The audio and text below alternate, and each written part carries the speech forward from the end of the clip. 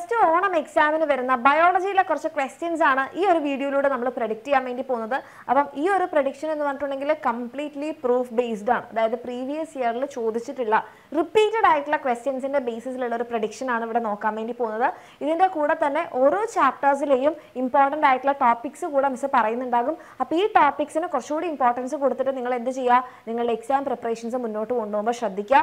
So first നമ്മളുടെ ബയോളജിയിലെ ബോട്ടണിയിലെ chapter ആണ്, that is sexual reproduction in flowering plants. നമ്മുടെ ബോട്ടണിയിലെ ഏറ്റവും കൂടുതൽ വെയിറ്റേജ് ഉള്ള ഒരു ചാപ്റ്റർ ആണ്.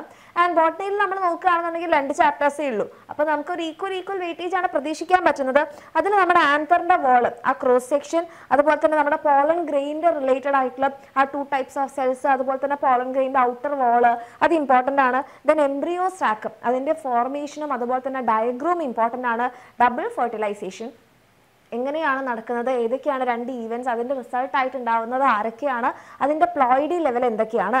ദെൻ പോളിനേഷൻ, അതൊരു ഷുവർ ക്വസ്റ്റ്യൻ ആണ്. ടൈപ്സ് ഓഫ് പോളിനേഷൻ, അതുപോലെ പോളിനേറ്റിംഗ് ഏജന്റ്, ഇത് രണ്ടും എപ്പോഴും സ്ഥിരമായിട്ട് ചോദിക്കുന്നതാണ്. ദെൻ ഔട്ട് ബ്രീഡിംഗ് ഡിവൈസസ്, അതുപോലെ തന്നെ ഇതിൻ്റെ കൂടെ തന്നെ ആർട്ടിഫിഷ്യൽ ഹൈബ്രിഡൈസേഷനും വളരെ റീസെൻ്റ് ആയിട്ട് എംബ്രിയോന്റെ സ്ട്രക്ചർ ഒക്കെ ചോദിച്ചു വരുന്നുണ്ട് കേട്ടോ.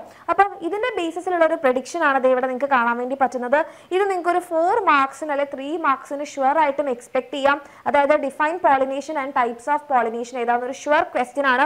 അതേപോലെ തന്നെ നമ്മുടെ different pollinating agents, insect pollinators ഉണ്ട്, വാട്ടർ ഉണ്ട്, വിൻഡ് ഉണ്ട്. ഇതൊരു ഇമ്പോർട്ടൻ്റ് ആയിട്ടുള്ള ഒരു ക്വസ്റ്റ്യൻ ആണ്. ഇതൊരു 3 മാർക്സിന് നമുക്ക് എക്സ്പെക്ട് ചെയ്യാം. അതുപോലെ തന്നെ നമ്മുടെ ആന്തറിന്റെ വോൾ ലെയേഴ്സ്, ഈ ഡയഗ്രാം ഒന്നെങ്കിൽ കോപ്പി ചെയ്ത് വരയ്ക്കാനും എന്നിട്ട് ഈ പാർട്സ് ലേബിൾ ചെയ്യാനും പറയാം, അല്ലെങ്കിൽ ഈ ലേബിൾ ചെയ്യാൻ പറഞ്ഞിട്ട് അതിന്റെ ഫംഗ്ഷൻസ് ചോദിക്കാം. ദെൻ നമ്മുടെ ഇമ്പോർട്ടൻ്റ് ആയിട്ടുള്ള ആളാണ് നമ്മുടെ എംബ്രിയോ സാക്ക്. എംബ്രിയോ സാക്കിന്റെ ഫോർമേഷൻ ചോദിക്കാം, ഈ ഭാഗങ്ങൾ അടയാളപ്പെടുത്താൻ ചോദിക്കാം, ഇവിടെയുള്ള സൈനാജിറ്റ്സിന്റെ ഒക്കെ ഫംഗ്ഷൻ ചോദിക്കാം. ദെൻ നമ്മളുടെ ഒവ്യൂളിൻ്റെ സ്ട്രക്ചർ അത് ലേബിൾ ചെയ്യാൻ വേണ്ടിയിട്ട് ചോദിക്കാം.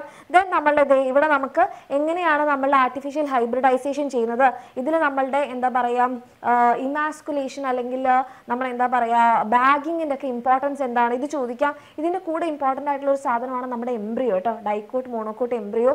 അത് ഈ അടുത്ത് വളരെ റീസെൻ്റ് ആയിട്ട് റിപ്പീറ്റഡ് ആയിട്ട് കാണുന്നൊരു ക്വസ്റ്റൻ ആണ്. ഇനി നമ്മുടെ സുവോളജിയിൽ നോക്കുകയാണെങ്കിൽ ഹ്യൂമൻ റീപ്രൊഡക്ഷനിൽ നിങ്ങൾക്ക് ഉറപ്പിക്കാൻ പറ്റുന്ന 2-3 ആൾക്കാരുണ്ട്. അതിൽ മെയിൽ റീപ്രൊഡക്റ്റീവ് സിസ്റ്റത്തിന്റെ ഭാഗങ്ങൾ അടയാളപ്പെടുത്താനും ഫീമെയിൽ റീപ്രൊഡക്റ്റീവ് സിസ്റ്റത്തിന്റെ ഡയഗ്രാം വെരി ഇമ്പോർട്ടൻറ്റ്. അതുപോലെ ഗാമെറ്റോജെനസിസിൽ നമുക്ക് സ്പെർമാറ്റോജെനസിസ് ഊജെനസിസ് കമ്പാരിസൺ വരാം. അതിൽ സ്പെർമിയോജെനസിസും സ്പെർമിയേഷനും തമ്മിലുള്ള ഡിഫറൻസ് ചോദിക്കാം. And ബ്ലാസ്റ്റോസിന്റെ diagram important. നമ്മുടെ മെൻസ്ട്രൽ സൈക്കിളിന്റെ ഗ്രാഫ് ഇമ്പോർട്ടൻറ്റ്. എംബ്രിയോന്റെ ഡെവലപ്മെന്റിന്റെ ആ സ്റ്റേജസ് ഇമ്പോർട്ടൻറ്റ്. ഓക്കെ, ഇനി നമുക്കിവിടെ പ്രഡിക്ഷൻ, ഇതാണ് മിസ് പറഞ്ഞ ആ ഒരു ഗ്രാഫ്. ഇത് നമ്മൾക്ക് ഒരു 2 മാർക്സിനോ 3 മാർക്സിനോ ഒക്കെ ആയിട്ട് ചോദിക്കാം. പകുതി ഈ ഗ്രാഫ് തന്നിട്ട് ബാക്കി നമ്മളോട് കംപ്ലീറ്റ് ചെയ്യാൻ വേണ്ടി പറയാം. ആൻഡ് നമ്മുടെ ഫീമെയിൽ റീപ്രൊഡക്റ്റീവ് സിസ്റ്റം എടുക്കുകയാണെങ്കിൽ ഇതൊരു ഷുവർ ക്വസ്റ്റൻ ആണ്. നമുക്കൊരു 2 മാർക്സിനോ 4 മാർക്സിനോ ഇത് എക്സ്പെക്ട് ചെയ്യാം. കാരണം സബ് ക്വസ്റ്റ്യൻസ് വന്നാൽ ഇത് ഐഡന്റിഫൈ ചെയ്തിട്ട് പിന്നെ അതിനോട് റിലേറ്റഡ് ആയിട്ടുള്ള സബ് ക്വസ്റ്റ്യൻസും നമുക്ക് വരാം. ഈ ഒരു സാധനം തന്നെ നമ്മുടെ റീപ്രൊഡക്റ്റീവ് ഹെൽത്തുമായിട്ട് കമ്പൈൻ ചെയ്തിട്ട് നമ്മളോട് എന്ത് ചോദിക്കും, ട്യൂബെക്ടമി റിലേറ്റഡ് ആയിട്ടുള്ള ക്വസ്റ്റ്യൻസും വരാറുണ്ട്. ആൻഡ് ഇവിടെ നമ്മുടെ ബ്ലാസ്റ്റോസിസ്റ്റിന്റെ ഡയഗ്രാം, ഇതിൽ ഈ ഔട്ടർ മോസ്റ്റ് ലെയർ ഏതാണ്, ഉള്ളിലുള്ള സാധനം എന്താണ്, അവരുടെ ഡെസ്റ്റിനി എന്താണ്, അവർ എന്തായിട്ടാണ് മാറുക, എന്തിനാണ് ഹെൽപ്പ് ചെയ്യുക, അത് ചോദിക്കാറുണ്ട്.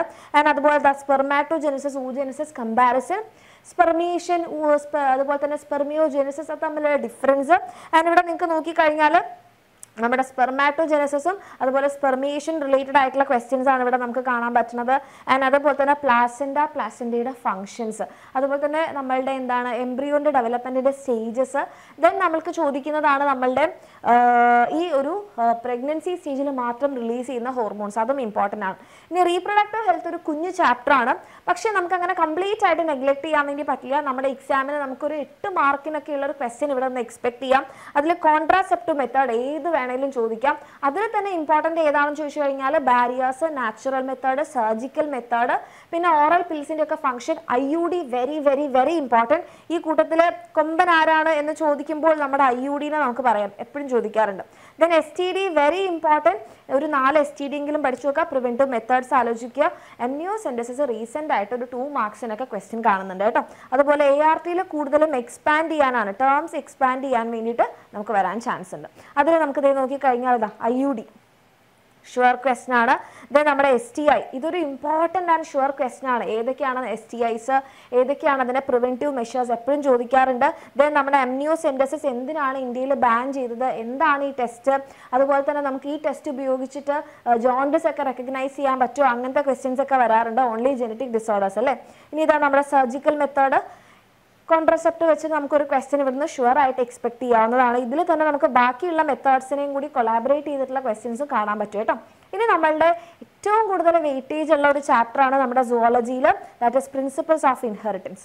ഇവിടെ നിങ്ങൾ നോക്കുകയാണെങ്കിൽ മോണോ ഹൈബ്രിഡ് ക്രോസും ടെസ്റ്റ് ക്രോസും അതിൻ്റെ ലോസ്, അതുപോലെ തന്നെ ഡ്രോസോഫില്ലയുടെ നമ്മൾ TH മോർഗൻ്റെ ആ എക്സ്പെരിമെൻറ്റ്, ദെൻ നമ്മുടെ ഇൻകംപ്ലീറ്റ് ഡോമിനൻ്റ് വിത്ത് എക്സാമ്പിൾ ചോദിക്കും, നമ്മുടെ ആ ഒരു 4 o'clock പ്ലാന്റിൻ്റെ കാര്യം ചോദിക്കും. പിന്നെ പെഡിഗ്രി അനാലിസിസ്, ആ സിമ്പിൾസ് ഇപ്പോൾ സ്ഥിരമായിട്ട് കാണുന്നതാണ്, ആ ഒരു പിക്ചേഴ്സ് വന്നിട്ടുള്ള ക്വസ്റ്റ്യൻസ്.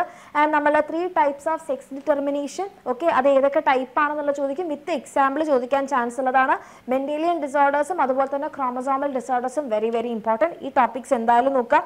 ഇത് നിങ്ങൾക്ക് ഇവിടെ കാണാൻ വേണ്ടിയിട്ട് പറ്റും.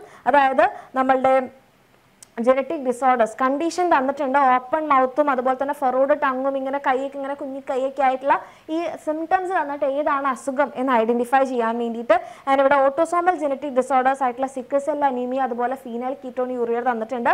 അതെന്താണ് നമ്മളോട് പറഞ്ഞിരിക്കുന്നത്, അതിൻ്റെ സിംറ്റംസ് എഴുതാൻ വേണ്ടിയിട്ടാണ്.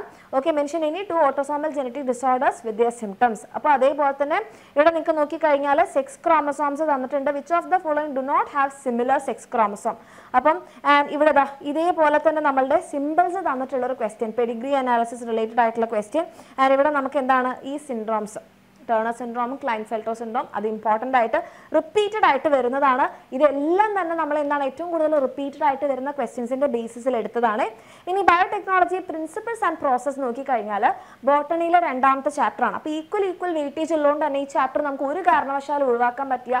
ഈ ചാപ്റ്റർ നിങ്ങൾ ഒഴിവാക്കിയാൽ നിങ്ങളുടെ പകുതി മാർക്ക് ബോട്ടണിയിൽ നിന്ന് പോയി എന്ന് നമുക്ക് കരുതാം. ഓക്കെ, സോ ഇവിടെ നമ്മുടെ റെസ്ട്രിക്ഷൻ എൻസൈംസ്, ആ ടൈപ്സ് ഏതൊക്കെയാണ്, എക്സോ എൻഡോ, അതുപോലെ അവരുടെ naming procedure, then cloning vector, നമ്മുടെ PBR 322 അവരുടെ റിക്വയർമെൻറ്റ് എന്താണ്, അതിനകത്തുള്ള ഓരോ ആൾക്കാരെയും ഐഡൻറ്റിഫൈ ചെയ്യാൻ അറിയണം. ആൻഡ് നമ്മുടെ പ്രോസസ്സുകൾ എന്തൊക്കെയാണെന്നുള്ളത്, ജെൽ ഇലക്ട്രോഫോറസിസ്, അതുപോലെ PCR ഇമ്പോർട്ടൻ്റ് ആയിട്ടുള്ള ഏരിയ ആണ്. ഇതിൽ ഈ പ്രോസസ്സുകൾ ഉണ്ടല്ലോ, ബയോടെക്നോളജി പ്രോസസ്സ്, അത് സ്റ്റെപ്പ് വൈസ് ആയിട്ട് എഴുതാൻ പറയും. അതിൽ first step isolation of genetic material, അതിൻ്റെ സ്റ്റെപ്സും ചോദിക്കാറുണ്ട്. കഴിഞ്ഞ വർഷം അത് ചോദിച്ചിട്ടുണ്ടായിരുന്നു കേട്ടോ. PCR പക്ഷെ പറയണ്ടല്ലോ, നമ്മുടെ ജെൽ ഇലക്ട്രോഫോറസിസ് ഒരു ക്വസ്റ്റ്യൻ ആണ്. അതേപോലെ തന്നെ ഇത് നമ്മുടെ റെസ്ട്രിക്ഷൻ എൻസൈം, ഏത് റെസ്ട്രിക്ഷൻ എൻസൈം ആണെന്ന് തിരിച്ചറിയുക, ആരാണ് എവിടെയാണ് കട്ട് ചെയ്യുക, ആ ഒരു കാര്യം. പിന്നെ നമുക്ക് എങ്ങനെ ഹോസ്റ്റ് സെല്ലിനെ കോമ്പീറ്റൻ്റ് ആക്കി മാറ്റാൻ വേണ്ടി പറ്റും. ദെൻ നമ്മുടെ ക്ലോണിംഗ് വെക്ടർ, ഇതാണ് നമ്മുടെ പ്രഡിക്ഷൻ. ഓക്കെ, അപ്പം ഈ ഭാഗങ്ങൾ ഇപ്പോൾ ബോട്ടണിയിൽ പ്രത്യേകിച്ച് 2 ചാപ്റ്റേഴ്സിലോട്ട് 2 ചാപ്റ്റേഴ്സ് ഒഴിവാക്കാൻ പറ്റില്ല. സുവോളജിയിലെ principles of inheritance very very important, ആ ചാപ്റ്റർ ഒരു കാരണവശാലും മാറ്റി നിർത്തരുത്. പിന്നെ ഹ്യൂമൻ റീപ്രൊഡക്റ്റീവ് ഹെൽത്ത് നിങ്ങൾക്ക് അറിയാമല്ലോ, സിമ്പിളാണ്. ഇനിയിപ്പോൾ അറിയില്ല എന്നുണ്ടെങ്കിൽ നിങ്ങൾ ആരും ടെൻഷൻ അടിക്കേണ്ട, ഈ ക്വസ്റ്റ്യൻസ് എല്ലാം നമ്മൾ ലൈവിൽ ചെയ്യുന്നുണ്ടാകും. അപ്പം ആരും തന്നെ ലൈവ് മിസ് ചെയ്യരുത്. ഇത് നിങ്ങളുടെ എല്ലാ ഫ്രണ്ട്സിലും ഷെയർ ചെയ്യുക. എല്ലാവരോടും ഈ ഒരു ഭാഗങ്ങൾ ശ്രദ്ധിക്കാനും ഈ ക്വസ്റ്റ്യൻസ് എന്തായാലും ശ്രദ്ധിക്കാൻ വേണ്ടിയിട്ട് പറയാം. ഓക്കെ.